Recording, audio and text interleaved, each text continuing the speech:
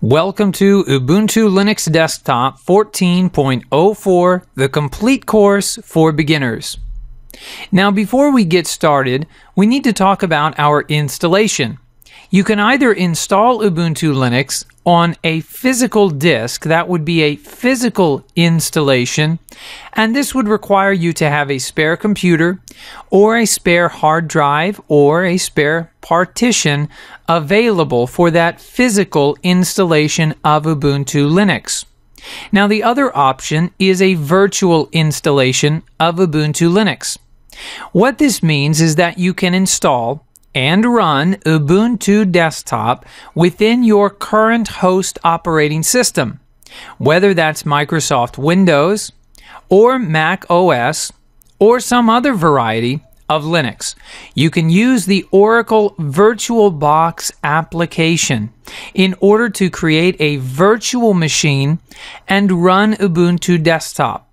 Now, what this means, if you're not familiar with virtualization, is that Ubuntu Desktop, the operating system, will virtually run in a window like any other application within your current operating system, also known as your host operating system. Now, whether you choose a physical installation of Ubuntu Desktop or a virtual installation, the installation process will be largely the same. And either way, you'll be able to follow along with my videos. I will be performing a virtual installation. However, I'll provide support and give you information on installing Ubuntu Desktop onto a physical disk in a physical computer as well. Now, there are also a few things you need to know about different versions of Ubuntu. You may have heard of Ubuntu Desktop and Ubuntu Server. Of course, this course is going to be covering Ubuntu Desktop. However, I thought you'd like to know a little bit about these two popular versions of Ubuntu. Ubuntu Server is designed to run server tasks and typically does not include a GUI or GUI, that is a graphical user interface. Ubuntu Desktop does include a graphical user interface by default, and it is optimized for handling desktop tasks. If you were to install Ubuntu Server, you wouldn't have any GUI. You wouldn't have a graphical user interface. All you would have would be a command line. Now, many people are familiar with the command line from days gone by. If you ever played with an Apple II, maybe you loaded up Oregon Trail, or you messed around in DOS. Either way, those were command lines. And that's how Ubuntu Server is going to function by default. Now, you can have Ubuntu Server with a graphical user interface, but that moves beyond the scope of this course. In this course, we'll be talking about Ubuntu Desktop, which by default will come with the GNOME desktop environment already installed. So for this course, you'll want to download the desktop version of Ubuntu. Now, you may also hear about LTS builds. LTS builds, such as 14.04, offer long-term support, which includes security and software updates from Ubuntu. It's usually a good idea to install an LTS build of Ubuntu, unless for some reason you need that latest and greatest cutting edge of technology.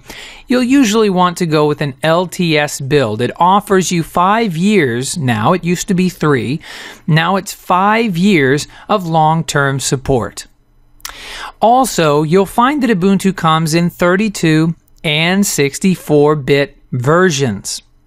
In short, your PC must have a 64-bit processor in order to use the 64-bit version of Ubuntu. Well, how do you know if you have a 64-bit processor? In general, the newer processors are all going to be capable of handling 64-bit applications and operating systems. However, if you have an older computer, you may have a 32-bit processor, a processor that will not be able to handle the 64-bit version of any applications or operating systems. Now, there are several ways for you to tell for sure whether or not you have a 64-bit operating system installed.